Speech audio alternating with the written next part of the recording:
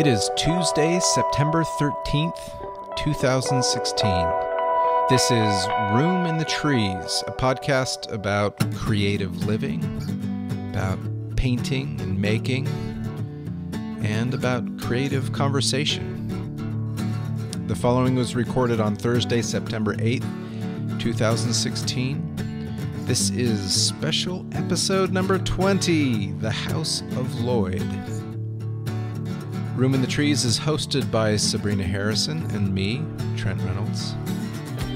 Show notes, including pictures, links, video, and more for every episode can be found at roominthetrees.com.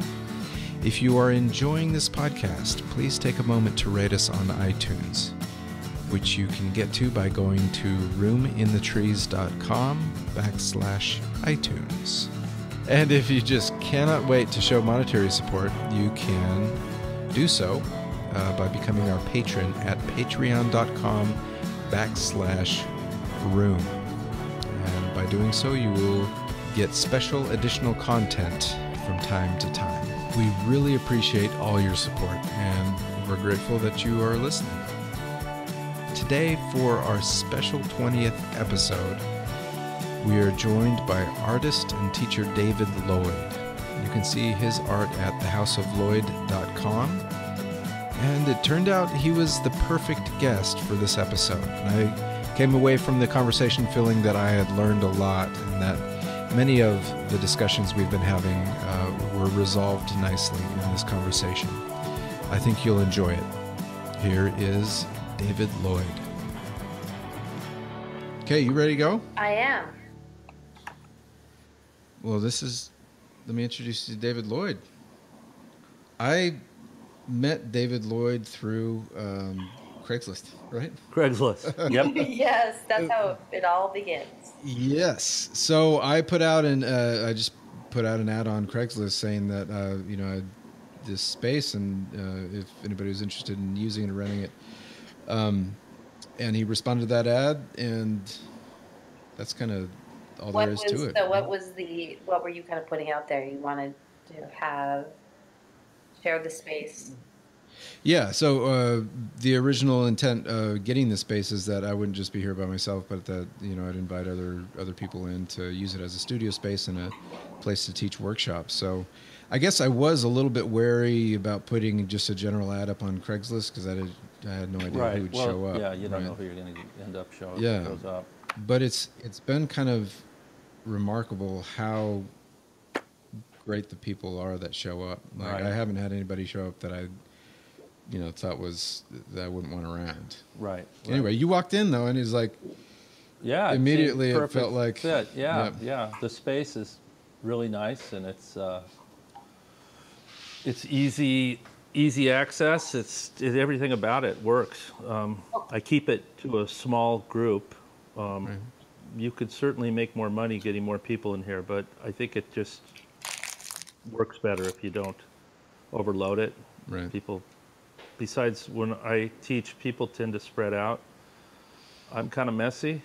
Yeah. And you've noticed that probably when you come after I've been here. Yeah. So. Which is great. I've got this one gal using a drop cloth now, so your floors aren't completely screwed. But is she the one that does? No, I'm not. Yeah, over in the corner. Yeah. So you got to see I wish you could see the floor. Maybe I'll take a picture for the show notes. But it's perfect. It's pretty much the same color all around, except for one corner's got this like splattering of white. I've been trying to keep it cool. My floor in my studio is just beyond. Yeah. But you're teaching workshops currently, right? Over at Brentwood I Art teach Center. at this little school, Brentwood Art Center, and I teach abstract painting, but it's not. It's really not very rigid about that.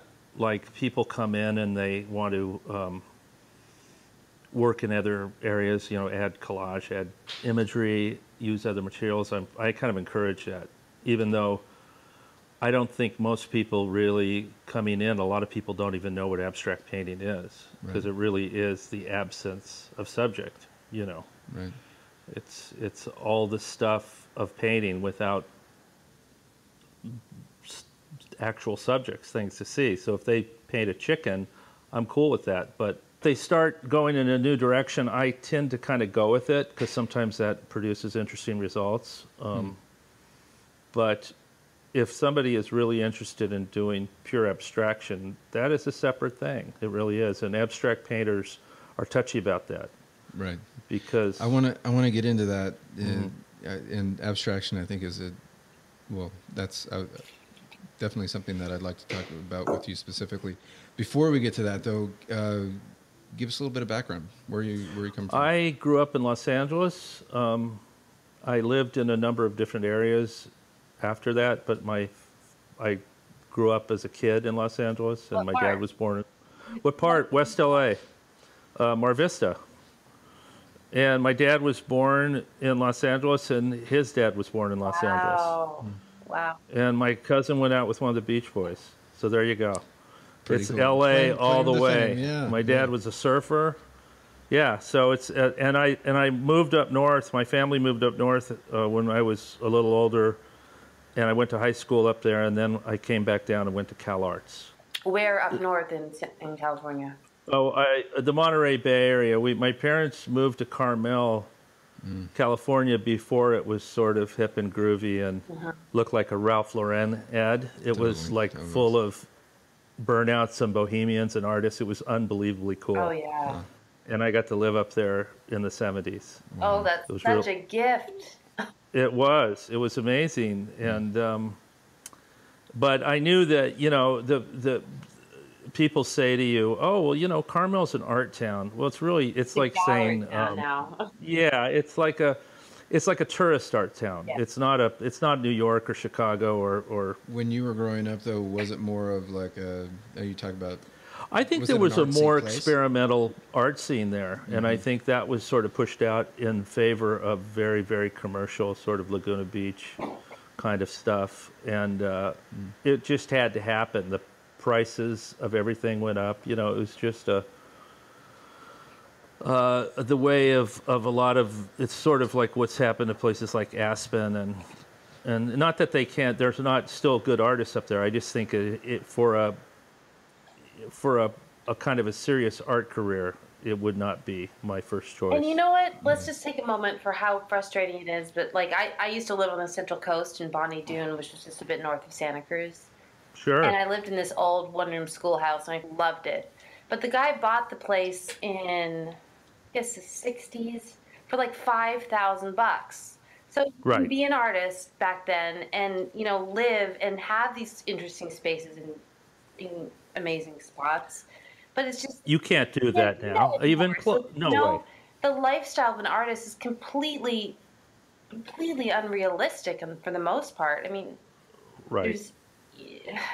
If you look at if you watch a show made on TV, a mainstream TV about an artist, they're living in a loft in like Soho that would cost $35 million right now, and it's just completely unrealistic. I mean, most artists really, really, really struggle, and only the very, the very, very top 1/2% can really make a really profound living, and then there's artists who make an okay living. But most artists really, year to year, you're working it. It's very hard.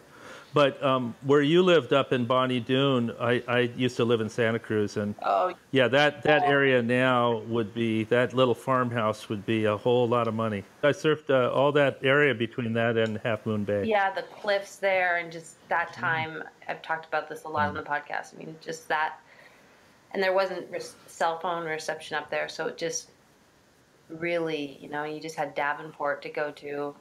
Right, Davenport. Paco, and just. Land of the Great White Shark. So. Is it? Oh yeah, I surfed Davenport. A friend of a guy I know got bit there.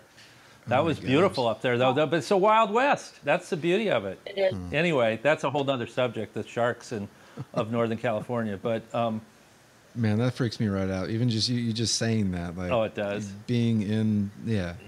Why are you doing that? Why would you ever do that? The people. Yeah, and he's out there. I don't like to fly. And think about that as an artist. Right. I'm going to be in a really good art fair in Miami in a month or two during the Basel Art Week in Miami, and I have to fly out there. I don't look forward to it, but I do it. Right, if you have to. But I hate it. Right. Sharks, no problem. Flying, yeah.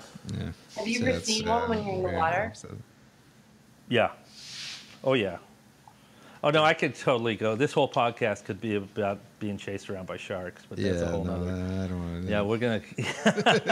We'll do that at a time. We'll do the shark one. People love that. Anyway. Before we get I gotta ask you, because I'm gonna forget if I don't. Your boob tattoo. Is it a boob tattoo? Yeah. I've got the. Oh, that's gone. That was a fake tattoo. That was a fake tattoo? Yeah. I went to a breast cancer awareness art show, and they were handing out boob tattoos. You thought that was real, dude? I totally what kind of person would put the boob tattoo on themselves permanently? That's exactly what I was thinking. Oh, no. They were putting out on fake tattoos that were just those rub-on things, and and there was a book, and it was this whole kind of art show that I was in that was a benefit breast cancer. It was on there for a while though, wasn't it? It wouldn't come off.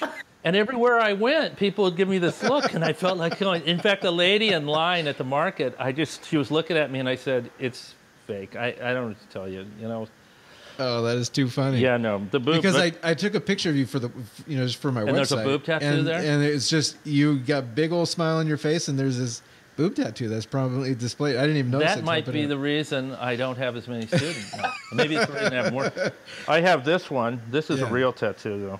That's the bug tattoo. And what kind of? Well, it's a scarab that is got like rainbow colors on it, and it's funny because it looks like a gay pride scarab, which didn't occur to me. Right. And I have no problem with that, but it's kind of funny. It's like I just made it for the hell of it. Cool. Anyway. Cool. Well, that is too funny. I had no idea. Well, for those that are listening, I'll see if I can find. I'm sure I got a picture of it because. Yeah. So it was not. I forgot it was on there, and everywhere I went, people were like, "Wow, did you draw that, or somebody was that your design?" Because it's not. I mean, we're talking boob tattoos. It was not idealized. No, it was just like a. It was like a rounded out W with two dots at the end of both of them. Yeah. Right. So how many people how many people do you think got that same tattoo temporarily?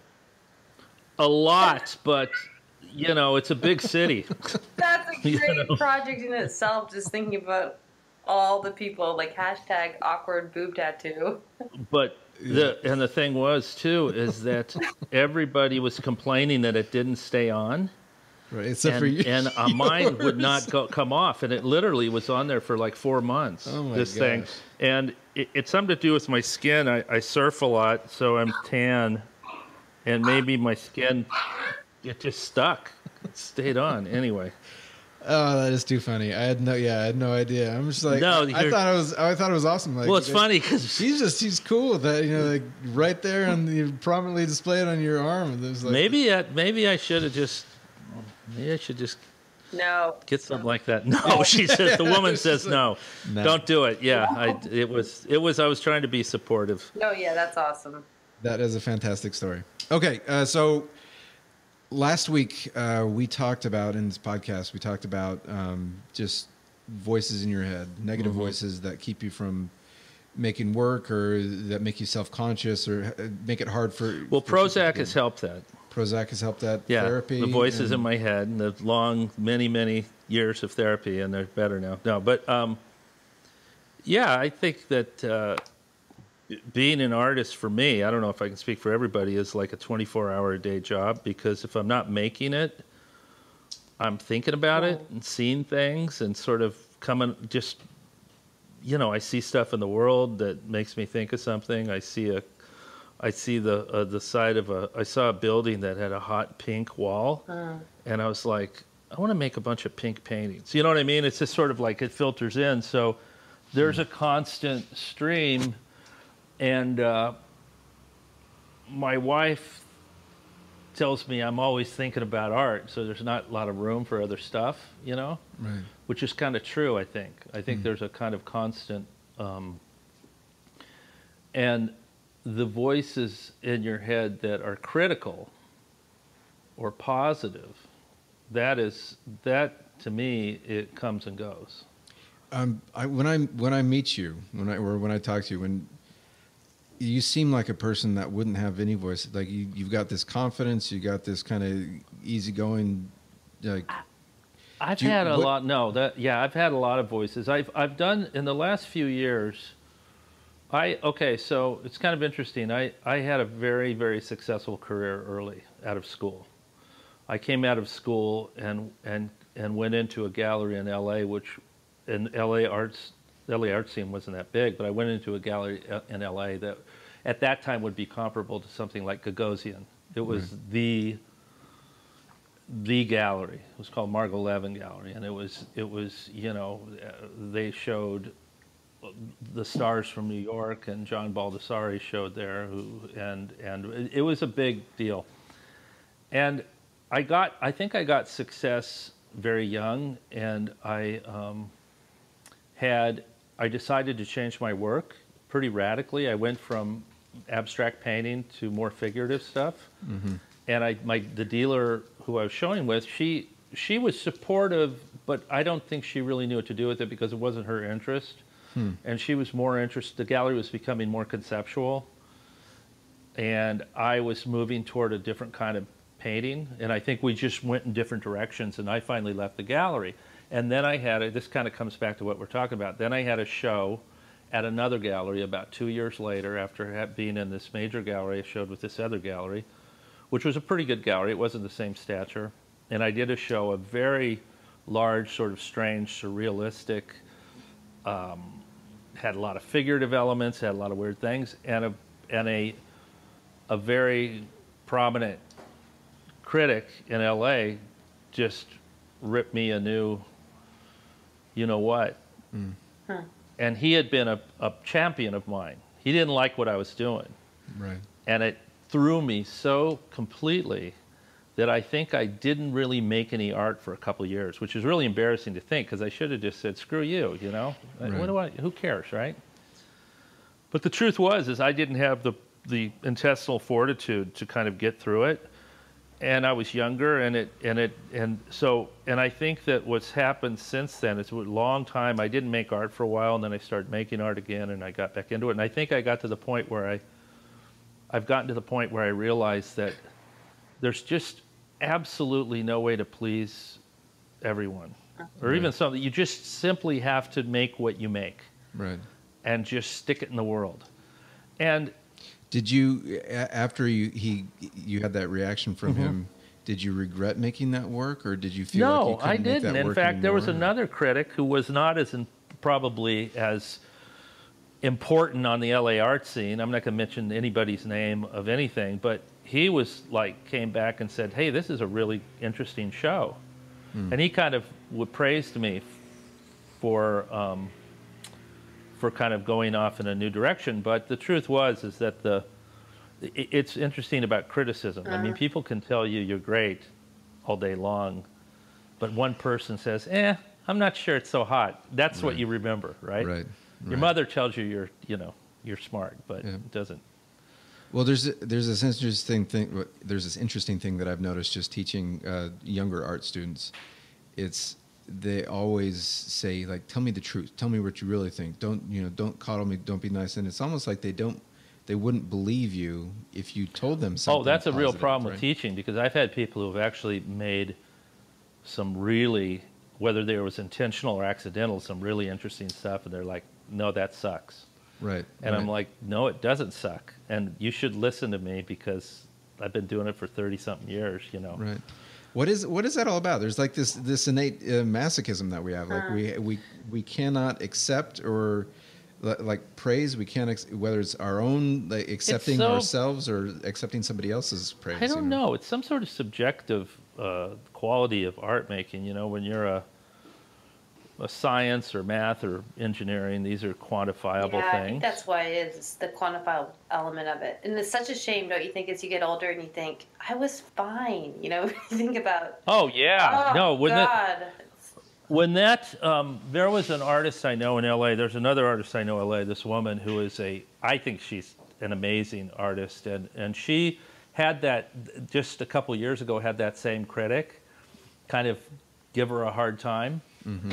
And she made a big joke out of it and said, oh, he took me out behind the woodshed, ha, ha, ha, and blah, blah, blah. And what she did was she just totally diffused it and said, and it was sort of like a, screw him, what do I care? Right. And she blew through it like it wasn't there, and I looked at and I thought, man, she has got huge, you know what? But that's really rare, and that's not really natural to the human condition, I don't think. And she is a very, very, she's an artist that has she has a lot of confidence. But it was interesting how she handled it, because she turned it right back around. She put the review online on Facebook and said, hey, you guys, check this out. And what it did is turned everybody against the critic. Right. Everybody's like, he's an idiot. You know? Oh, I love that. Yeah. Right. So, you know, I've learned since then to I think I'm 60 years old, and I think I just don't give a shit anymore about whether people are going to like it or not. I'm in the fourth quarter. Do you feel like, though, that is that voice still there? I mean, even if you don't care about it, or even if it's hard, it's easier now to suppress it. Is it still around? It's still around. It is still around. Actually, it's interesting when it comes to art making. I'm feeling very confident in the last 5 years. I'm feeling pretty on top of it. But when it comes to teaching, interestingly enough, I've been doing this for about 20 years. I get nervous about teaching. Really? Yeah, because I feel like, can I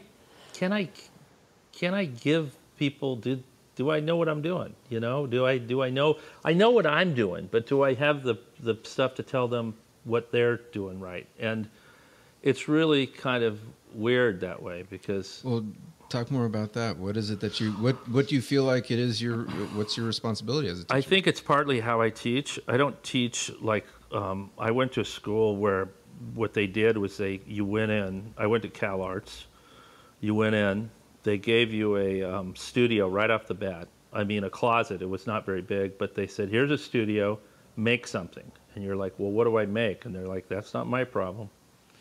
Make something.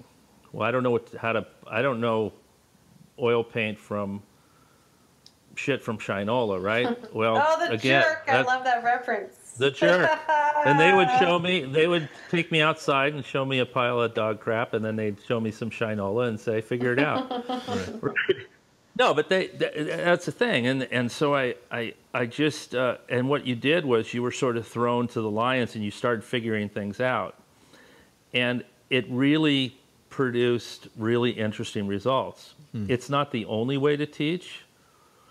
If somebody wants to learn very specific skills, there's ways to learn that. They need to seek it out. And some schools are better than others. You know, if you went to a place like RISD, I think they have both. I think at a place like RISD, you'd probably have somebody who could teach figure drawing as well as anybody, but then you could take a lot of kind of weird conceptual stuff too. So I learned that way. So most people teach how they were taught. I think that's just natural. Sure.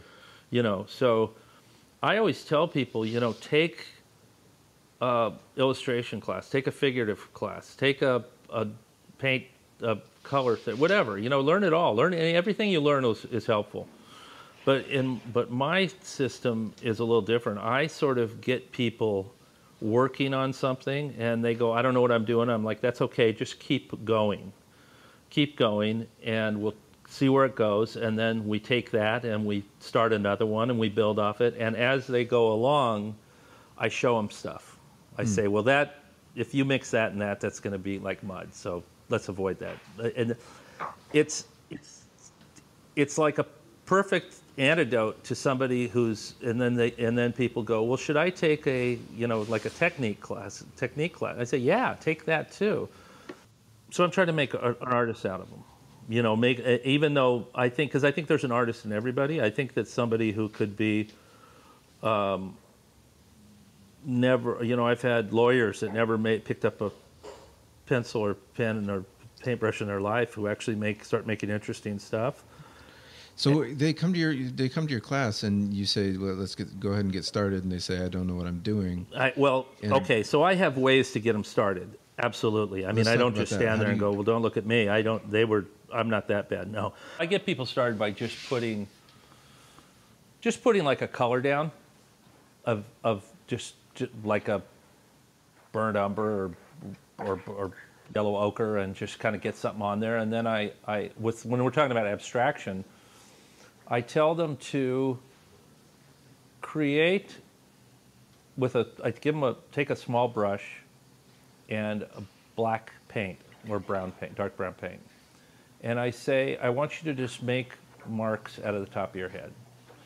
And sort of like you're doodling while you're talking on the phone. Mm-hmm. And most people actually, once they get going, are pretty good. They get stuff going. And I kind of use that as a scaffolding to start building a painting.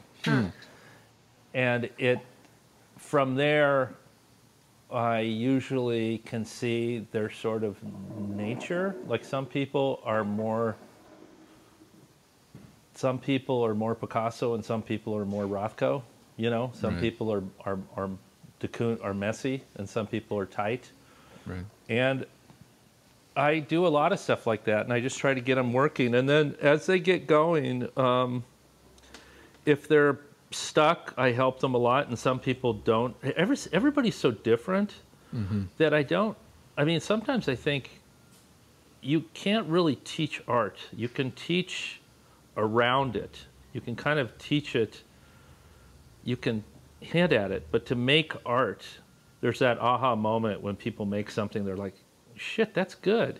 That's pretty good. And I'm like, yeah, it is. And that's a kind of a tough place to get to. And my way of doing things isn't for everybody, because there are people who want straight up technical stuff, which I can give them, which I actually do give them. I just don't give it to them formally. I give it to them informally. So I give them a lot of technical information, but I kind of interweave it into what I'm doing, you know, into the work as it goes along. I say, hey, one way to deal with this would be, you know, X, Y, Z or something like that. Have you ever had somebody really push back on you and say, Yes. like, you're not giving me enough information? Yes, I have. And I tell them that at this point, there's other teachers that are better equipped to do that than me. Before, have you always been that way, or did it take you a while to get to that point? It took me a while to get to this point, because I've had a lot of success this way. And I don't mean success as necessarily having a lot of students. I mean success in getting some students that are really good. My thing is no teacher can be everything to everybody. Right. There's stuff you know how to do that I don't know how to do. There's stuff I know how to do that you may not know how to do. And I think that sometimes people think that a teacher can be everything to them. Like they can teach them everything there is to know about painting, you know, and you can't. You can give them what I'm good at. You know, I'm good at certain things, and I can help them with that stuff. But I can't. I think it's good to take a lot of different kinds of stuff, and you know. You just a little while ago. You talked about having voices in your head now about teaching specifically. Well, about teaching, because it is. It would make my life easier to set up like a still life in the middle of the room and say we're all going to paint it, you know, kind of thing. And sometimes with teaching, I sometimes think, well, am I too free-flowing? But then what happens is I get to the point where I realize that what I'm doing is working for the people I'm doing it with. And so... And I think that teaching a little bit also is like being a waiter in a weird way. It's like you kind of have to keep people happy. The kind of teaching I'm doing, when I taught at Art Center in Pasadena, it was different. I had 18-year-old kids who I'd just say, you know, you have to show up on time. You have to finish this work. You have to, or I'll give you a lousy grade. And it's more hierarchical. But when you're teaching adults, which I primarily do now, is teach adults. They're here for fun. They're here they're here to be better artists. But they're also, you're trying to make the experience interesting and kind of pleasurable. It's not like they're not getting graded. That's a really Right. interesting So distinction, for sure. it is. It's a huge It's a huge distinction because if yeah. you're, it really is, because if you keep it fun and you keep it interesting and you have talks about the world and we talk about politics and it's fun. Have you found, though, and this is something I teach at Emeritus College, and oftentimes the things that I think are going to be best for them in terms of their progress are stuff that's not necessarily fun to do. You know, so, but I don't, sometimes you don't have that leverage of giving grades, of holding, so. You don't. Sometimes I feel like I compromise too much on the side of trying to make things more palatable and more entertaining, even though I know that there would be other things that would be better for them. Well, That's interesting. it's a different thing. If you're teaching a class of beginning design at Santa Monica College and you're teaching a class in here of beginning painting or something with adults, it's two separate things. It really is. I mean, it's the kids at Santa Monica City College are, you know, they're getting credit and it's more formal and you know, but I do think it's a hard thing. I mean, it's you know, there's the tenured professors that at the great schools that like UCLA who work 2 days a week. You know, I don't know what they get. They get $150,000 a year, and they go in and they chat about art. And some of them are great at it, and some of them aren't. You know, some are probably lazy, and some of them are fantastically good at what they do. I just think that they're sort of the trenches of teaching, which is the adjunct people, which is people who teach at community colleges, which people who teach on their own privately.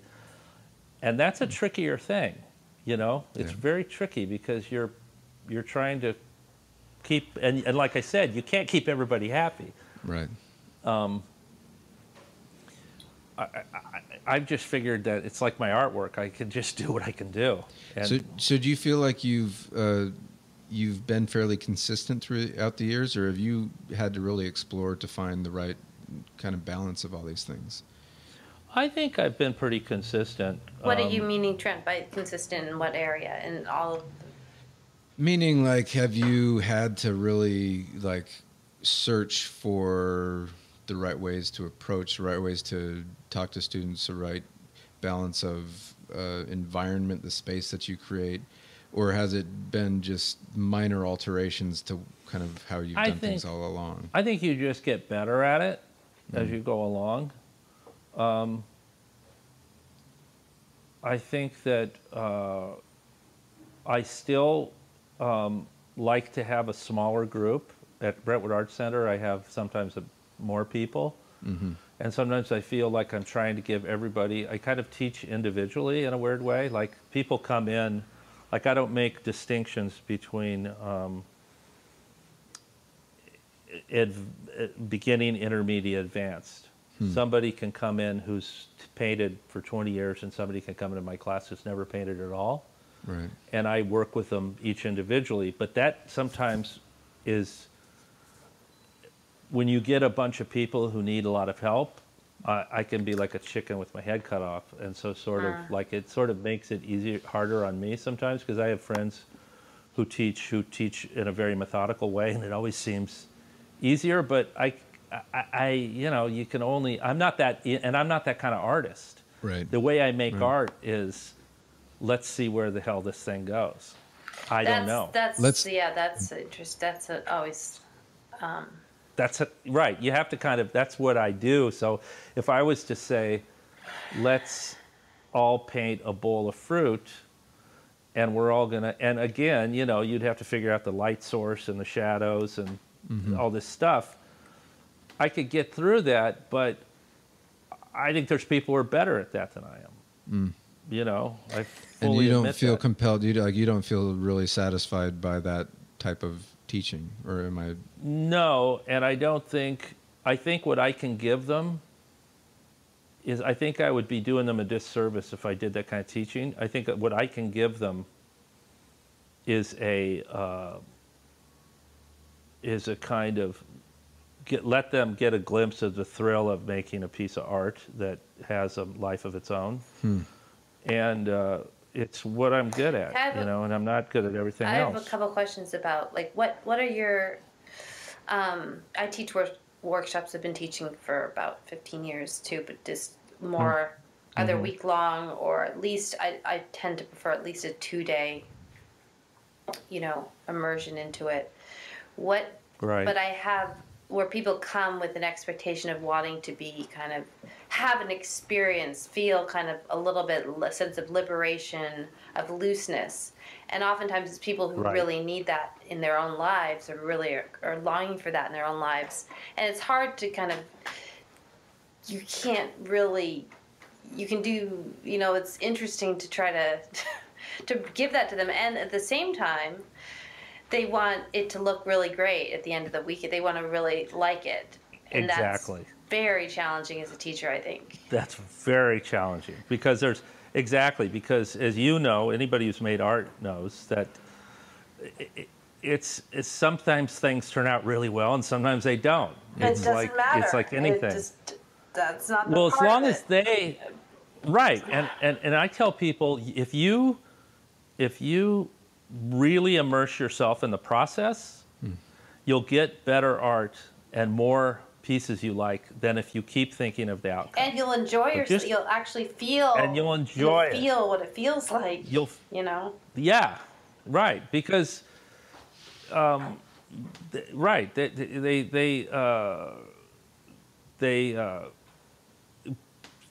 I think that a lot of people are thinking, like they're constantly going, this is no good. Right. This sucks. I don't know what I'm doing. Why does it look like this? Why can't, and I'm like, forget about that. Fall into the process. And especially if you were doing like a 3-day workshop or a week workshop, God, if people could just immerse themselves in it and not worry about anything else, but just being in it, being there and learning it and being in the moment, it's great. But people have a hard time with that because that's not how they live their lives day to day. I get so determined, and I get like people, we got to lie on the floor. We got to, like, the physicality of it, just to get them, drop them in. I just take it. I take it on by the fists. Like, let's do this. And I feel like, but it especially as people, the older someone is, I find it, it's just more challenging, more difficult. Yeah. And when you're teaching, maybe there's a little something too when you're teaching people that are. I've always sort of seemed to teach people that are older than me, and there's that thing where you're giving them, but it sometimes is a bit awkward to teach someone older than you when you feel like they are. That's happening less and less these days with me, unfortunately. How old are you? I just turned 40. Oh yeah, you're a kid. That's nice to say. There you go. No, yeah, but it is true. I mean, but I'm mostly teaching people older to What about you dropping into your work, and what do you ever go, what am I doing? Like, just you can't, like it. What's that like for you?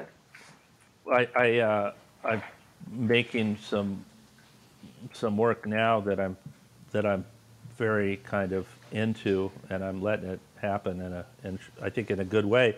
But up to that point, after I had my last show a couple of years ago, I spent about a year just experimenting with stuff and kind of making things, and I was getting a little frustrated. A lot of stuff that I didn't think worked and didn't do what it was supposed to do. But I don't do a lot of editing in my studio. I mean, I've talked about this before, and I think when I gave this I talked about my work last time I had a show a couple of years ago, but I edit later. In other words, I'll make something, I don't know if it works, I won't show it. It won't go out of my studio. And that way I allow a lot of things just to ferment and kind of become without laying too much stuff on them. Just let it be something. And over time, you fall into a group of work that look like the direction, and now I'm taking the direction I got. But it was for a while there. I felt like the show I did was good, and it's like a second act. I started choking, like everything didn't seem like you always feel like you got to up yourself. Or you just That's how I always become feel. self-conscious of what you're making. I think. Right, and I've made a direct effort not to worry about upping myself. In fact, my last show had a lot of giant paintings, like I don't know what it calls giant, but they were 6 by 8, 8 by 9 feet. Big. These are big paintings, yeah. And my whole show coming up in January is going to be 24 by 24 inch paintings. The whole show. I've just decided to make modest scale and put as much invention and punch into these things. Do you normally work in a consistent format for a show? No, I work big and small and all over And the place. square. I've given myself parameters that I'm going to work. What I am doing is they're shaped. So I'm taking a 24 by 24 inch square of wood, and I found a wood that's sort of thick, it's like an inch thick, but it's a kind of lumber that has a core in it that's very light. What is it? It's called lumber core. It's this weird stuff, but it's great because a 24 by 24 inch, like 3/4 inch piece of plywood weighs 15 pounds, and this weighs 2 pounds. It's insane. So does it it's have really, it's really great stuff. So what I do is I just float that off the wall. I put something on the back and float it out, and I cut forms out of this 24 by 24 inch shape. And then I use that, and I'm painting directly on wood. And then I'm using some encaustic and mostly acrylic paint.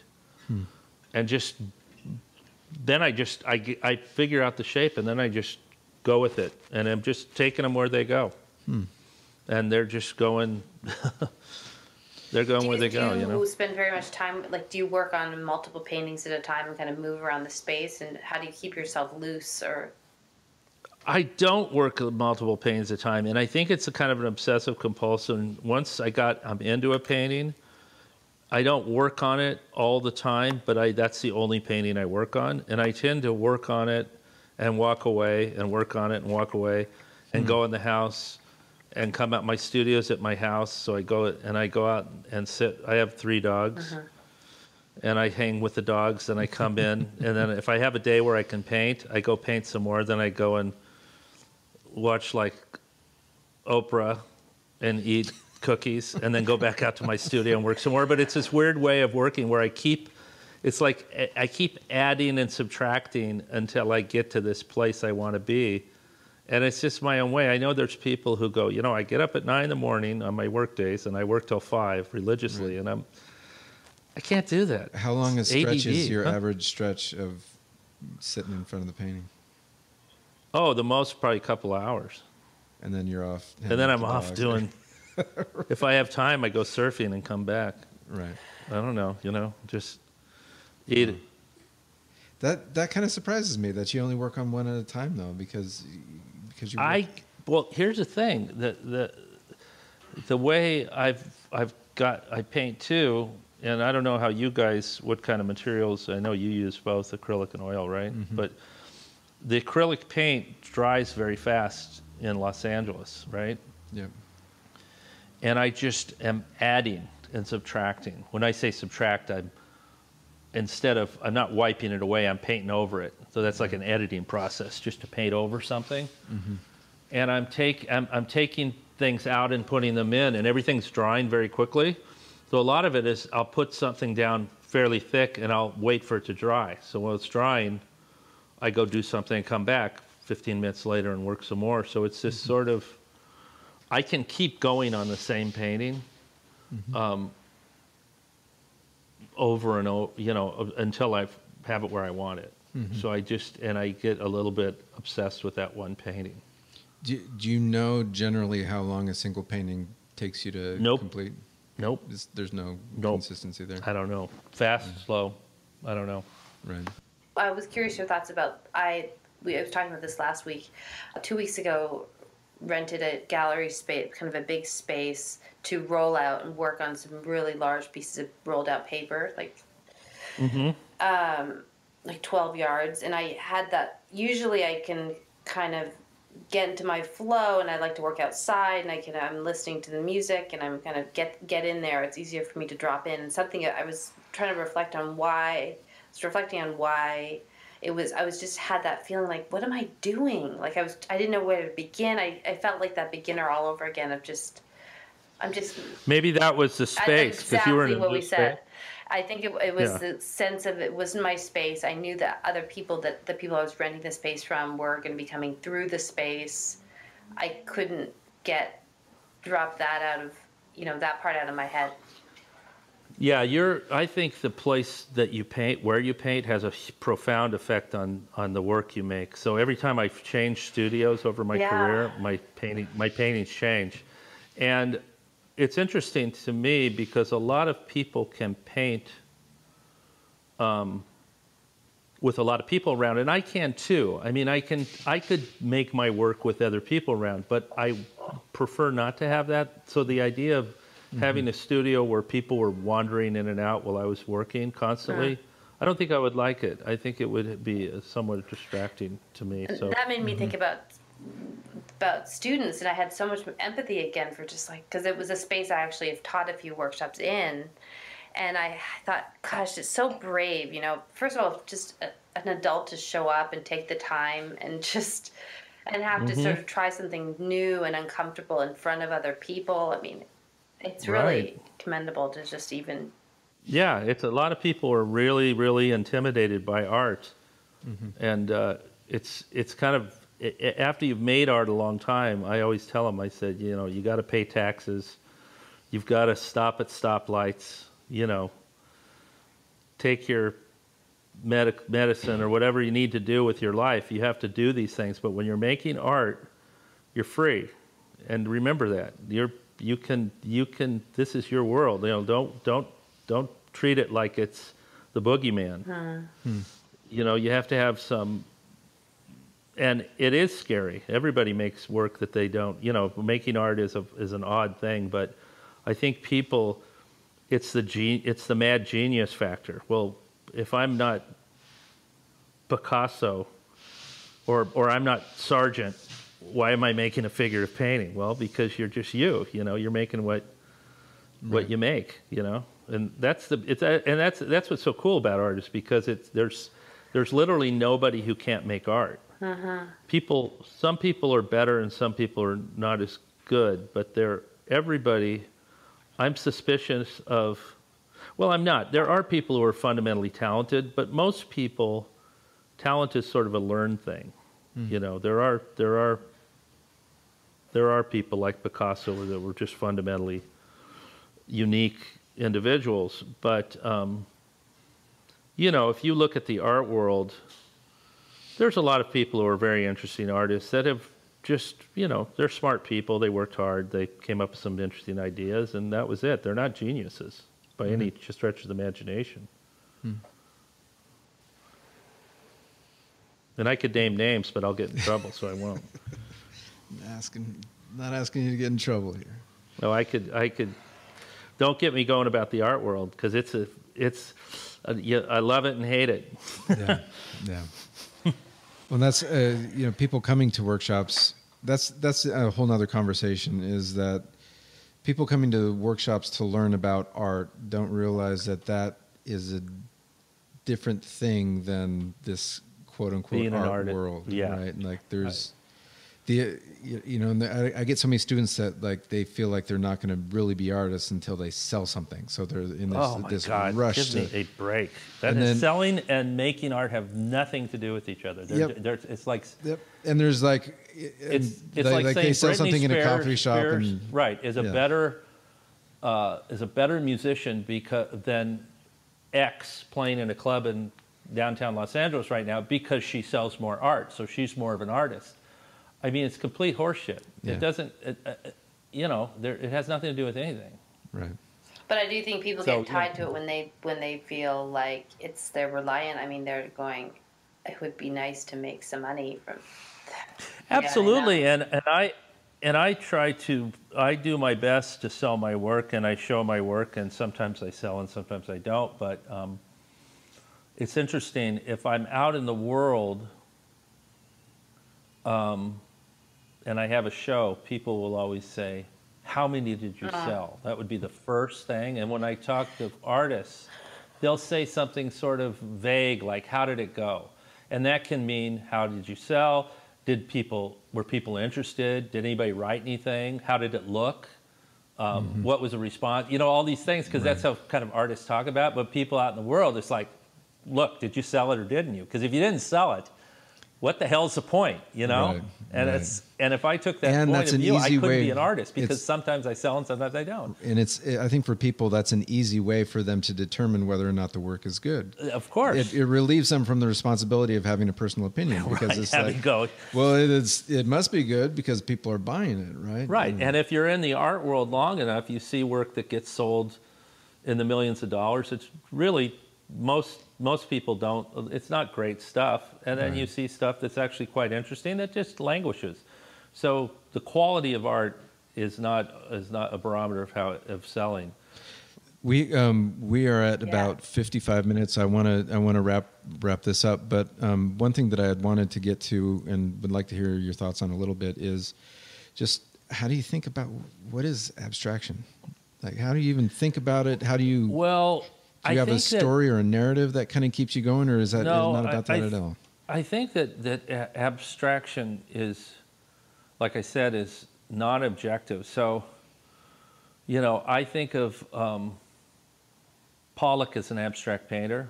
You know, the Pollock drip paintings. And Picasso is not an abstract painter. You know, and people go, oh, Picasso's abstract. Well, no, it's abstracted. I mean, he abstracts a figure. He abstracts a still life. These are fundamental differences. Abstraction is really the absence of a subject. And so if you have a painting that's line and texture and form and volume and color and all these things, it can be it's all those things without being a picture of something.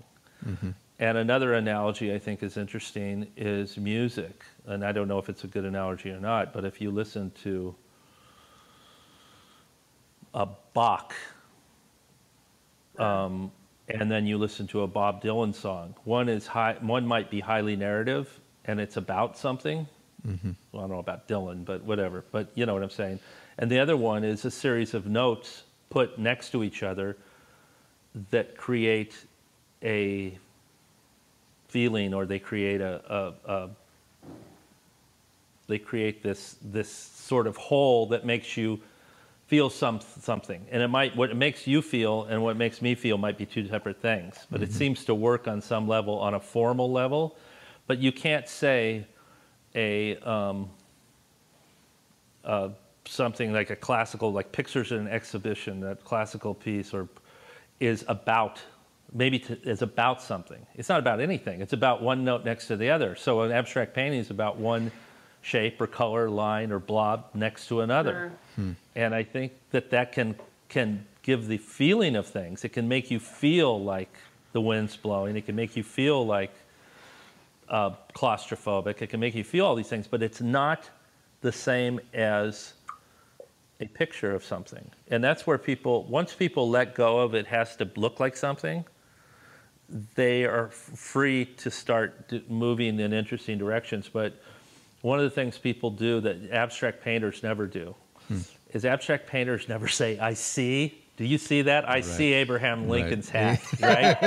They never do that. Abstract painters don't go there because I'm not looking for that. It might be there, it might not. That's not the goal. It's so arbitrary. It's like find the cat or something in there. So, but I think that there's an interesting, very quickly, I think there's an interesting place that's in between this stuff where a lot of artists use imagery and they throw it in there in an abstract way that's very sort of jarring and sort of collage-like, or sort of almost like sampling in music.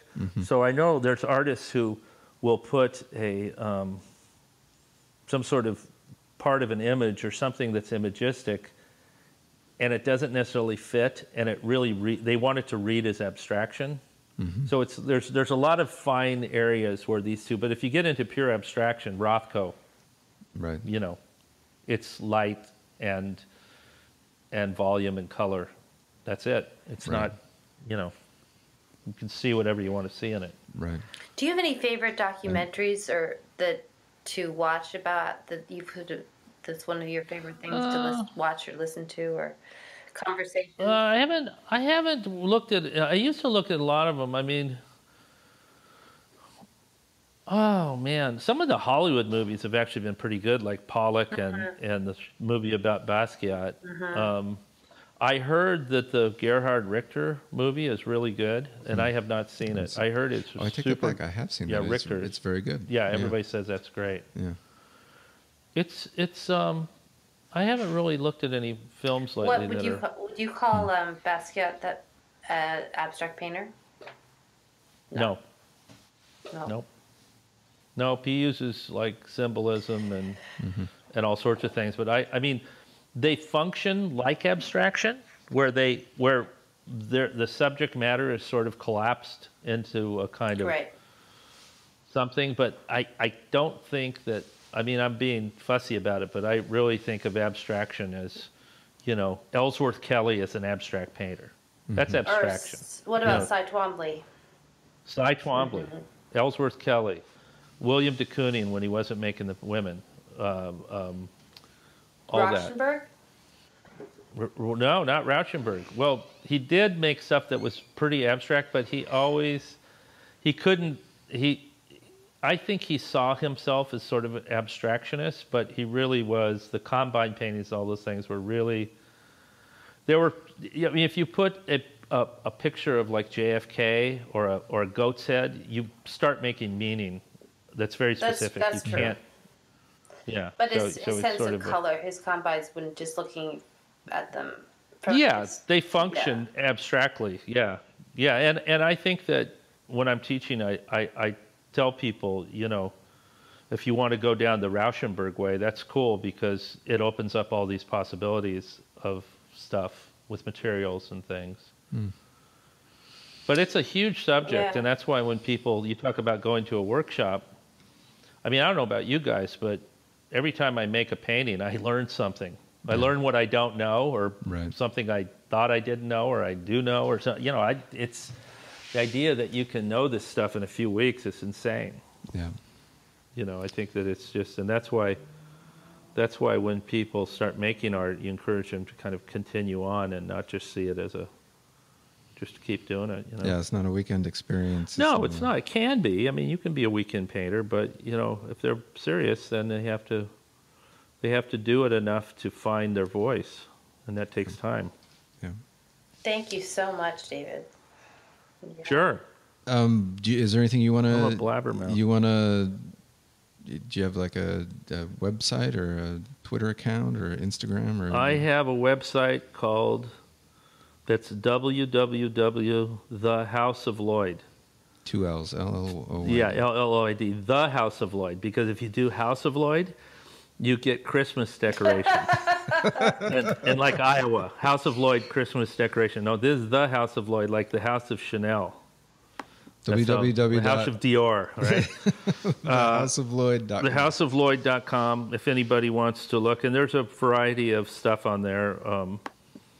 And your gallery? And my gallery is called Clouden Man in Culver City.